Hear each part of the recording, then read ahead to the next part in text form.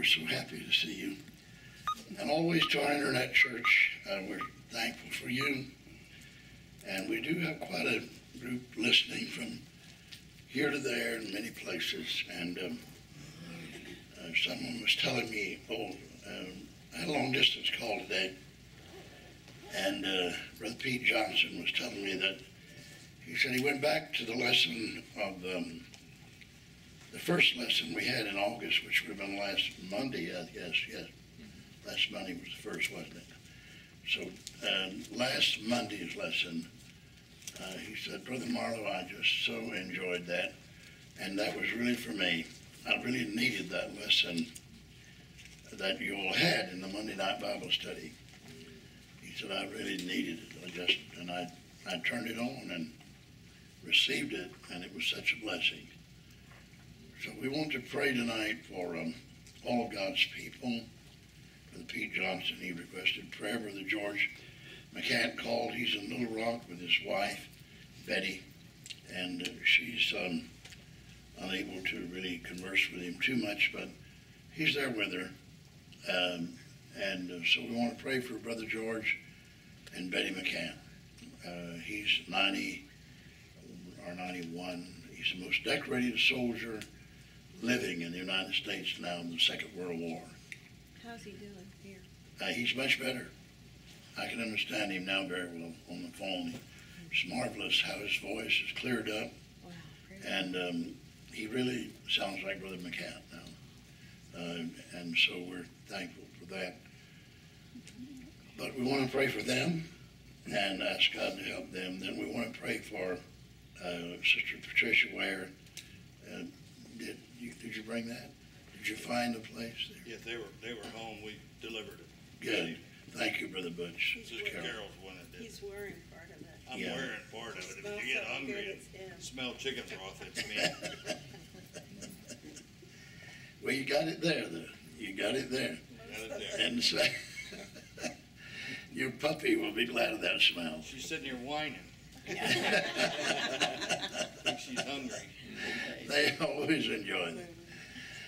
So I'm very thankful you took that to Patricia, and her son was probably there, Julius. And I've been there not long ago with them and talked to them. The service will be here at the church. The details, the final arrangements have not been made, but they're in the process of making them. But Brother Leroy's service will be here at the church. So we're thankful for that. And because we love the Wares, they've been with us a long, long time. And he's resting with the Lord now. We want to pray for them, the family, the Ware family. Yeah. And I was out with Blake. Were you all out there today? Pete, were you there? Yeah, but we couldn't see him because they was going through some tests. I guess they prepared him for the surgery. Well, he had the surgery. He did. The foot is removed. Yeah, they removed the foot, the ankle. He did lose his foot. Matthew Hanley, Sister Karen Hanley's husband, that comes here on Sundays. And but they had to do it, otherwise it was so bad. So let's pray for Matthew Hanley. He's in room 414 at Blake. There are others that need prayer all over the country, from one end to the other. Families need prayer, people, individuals. There's so many requests, so many needs. So we can just pray. Sister Bertha called me today. She's here in the study. Her grandson, right, Bertha? Your grandson that we want to pray for tonight. And refresh my mind. The grandson is where now? Georgia, the state of Georgia. He lives in Georgia. Right. All right, let's pray for the grandson. Anyone else with a special need tonight, a special request, special?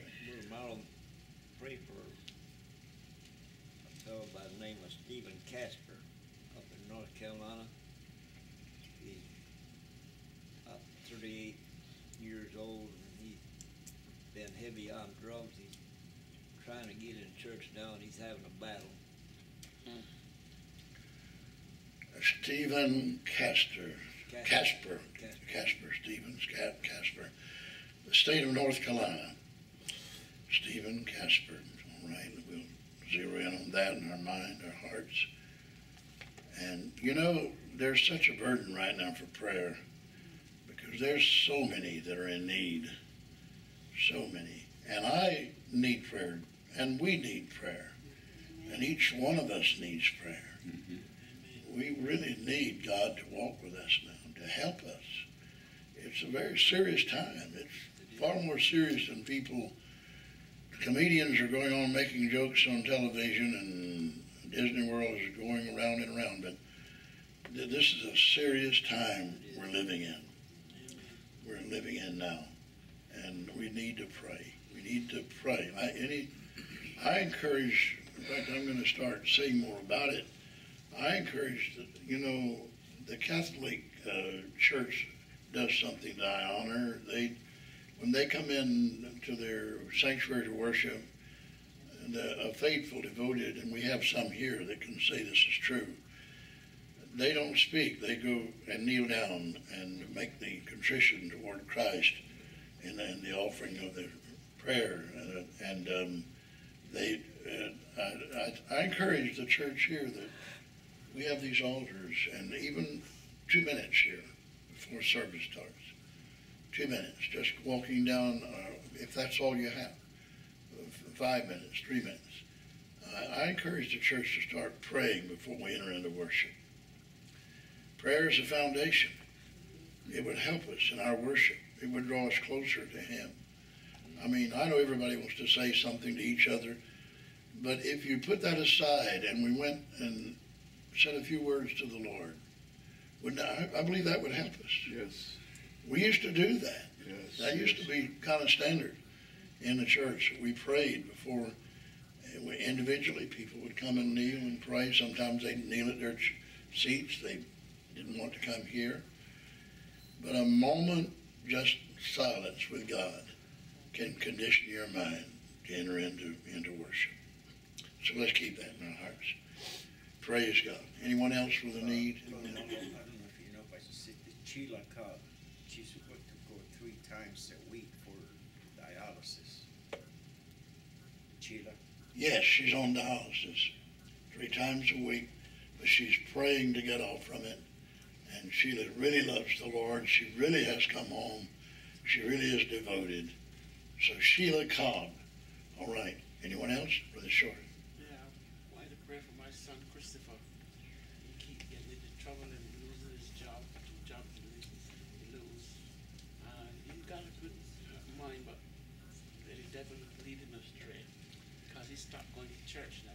He used to come to church here. He was baptized at his church. I remember Christopher. Yeah. I sure do. Yes, just pray for him.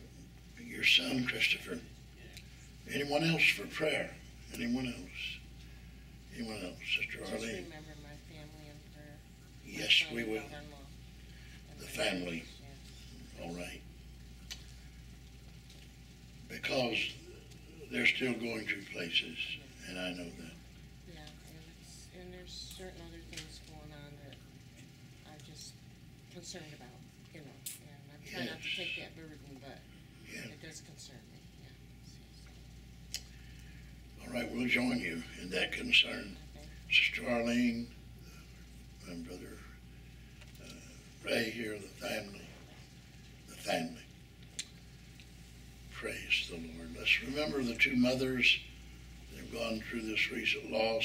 Sister Mary Thompson, the loss of Eddie, Gina, Michelle, the loss of Robbie, and I talked to Gina today and Sister Mary a little bit. I think we helped Gina some, I hope so. She's having a very hard time, the loss of Robbie, and so let's pray for these mothers. Praise the Lord, praise the Lord, praise the Lord. Father, we come to Thee. Now, Jesus, we come just as we are. just as we are, without one plea except the plea to have mercy upon us. And let us rise as the eagle does that we use so much the symbol of, to mount up with those wings you spoke of in the Word of God as eagles, to mount up with wings as eagles. And we know tonight that the wind of the Holy Spirit will help us. It will help lift those wings of promise and hope and resurrection in our life. And we pray tonight as a group, we come together in one mind and one accord. Lord, we make this an upper room tonight. We pray until we find accord and we feel the harmony of each other in one mind and one spirit and one accord. We come tonight. We come, Lord, and we say to you, we cannot make it without you, Lord. We cannot make it without your Spirit. We cannot live in this world and have strength and stamina. We cannot live here and have fortitude and courage. We just can't, Lord. We're appealing to you tonight to pour out upon us the blessings of the Lord, to pour out the blessings of heaven. Oh, Jesus, tonight, these requests show the depth of concern among us for loved ones.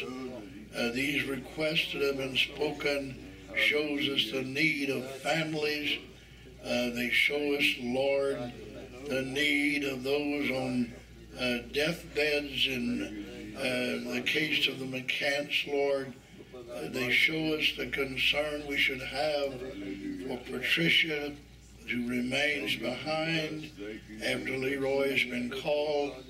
Lord, it shows us tonight the need of concern for grandchildren and for sons, Lord, and for every need there is among us tonight, and some not spoken, and there's many needs that are not even made public here tonight. But you search the heart. You know the heart. You know the heart of suffering mothers in the loss of their sons. You know how each one of us reacts and acts according to the weight of sorrow placed upon us. So tonight, Lord, in the words we say, we cannot do anything but ask, and we know it can be given, to seek, and we know we can find, and to knock, and we know it can be opened. And we come with faith and hope in our hearts today. We come with faith and hope. We believe. We are believers. We are believers that Jesus Christ is triumphant in all things. Yes. That he is the victor in all things. We believe that, Lord, we're persuaded that that which we commit unto thee, you're able to keep it unto the very end thereof, fulfilling the promises, knowing that if we commit it to thee, you're able to keep it. And we're committing our hearts and souls and mind and strength here tonight. We're committing every bit of attitude and feeling we have. We're committing, Lord, our spirit to thee. We lay it all on the altar tonight, Jesus. And we know that you can come and you can move. Hallelujah. Hallelujah. Hallelujah. Praise your holy name. We will not be defeated. We will not be moved. I shall not be moved. I shall not be. I shall not be moved. My mind is made up. My feet are on the rock, Lord. It is to you I look until the coming, and one day you will come, and I want to be faithful to see that coming. I want to be looking, as you said in the scriptures, but unto them that look for him shall he appear the second time without sin unto salvation. I know you're coming again. It could be any day. It could be any hour. Lord Jesus, help me to be ready. Help me not to be in the field burying my talent. Help me not to be slothful. Help me not to be gazing into the sky without a vision. Praise the name of the Lord. Oh, Jesus, I rebuke sin. I rebuke the devil. I rebuke Satan. I rebuke evil. The children of God cannot be partakers. They cannot be partakers. Lord, we're sanctified. We're set apart. We are the children of the Most High. We're the children of God. And we pray tonight in the Holy Ghost. We pray in the Holy Ghost. We pray in the Holy Ghost. In the name of Jesus. In the name of Jesus. In the name of Jesus. In the name of Jesus. Praise the Lord. Praise the Lord. Hallelujah. Praise our God. Oh, we love you tonight, Jesus. Oh, we love you tonight. Thank you, Jesus. Thank you, Lord. Thank you, Lord. Thank you, Lord. Thank you for hearing us, Lord. Thank you for seeing us, Lord. We have no doubt that you see us, you hear us. In Jesus' name. Praise God. Hallelujah. Well, I certainly praise him tonight. And everybody just said, praise the Lord. Praise the Lord. Everyone just said, praise the Lord. Hallelujah. Before we get back into the study of the words of Jesus, and we're going there, as you all know that have been coming to the Bible studies, we're in the book of Matthew, and we're studying word for word the lessons Jesus gave. And I believe we progressed in our last studies. We'll always have to come back to the exact verse, and some of you remember it better than I do. 17 through 25, I believe. And we'll start.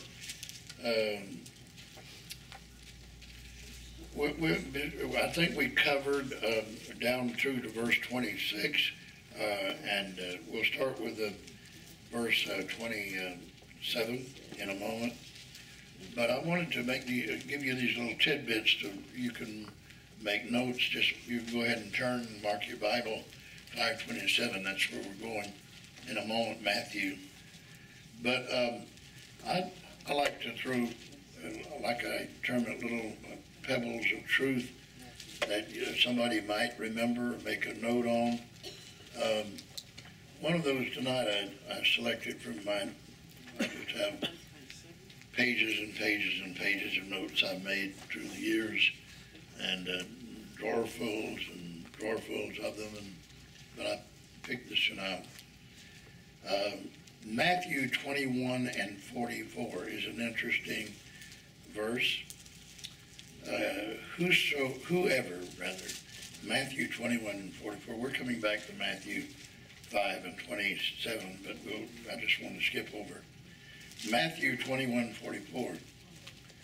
Whoever falls on this stone will be broken, but on whomever it falls, it will grind him to powder.